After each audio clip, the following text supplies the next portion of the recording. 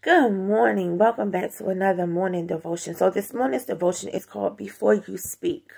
And the scripture lesson is Proverbs 21 and 23. It says, those who are careful about what they say keeps themselves out of trouble. And again, Proverbs 21 and verse 23. Shoot off a quick text, tweet, comment. It is easy to do any of these without giving much thought to what we're putting out there. Many times, we do it out of reaction of what someone else said. We're mostly concerned with painting ourselves in the best possible light.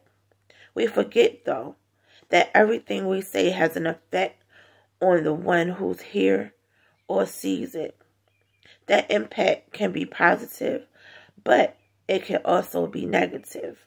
Before you communicate, do you consider how it will affect other people? Next time, take a minute first. Consider the potential impact of your words and ask, is what I'm about to do going to be beneficial or potentially harmful? And again, this devotion is called Before You Speak. So thanks for tuning in for another morning devotion. As always, be blessed, stay encouraged, and love somebody, because there's a lot of people who does not hear the words, I love you.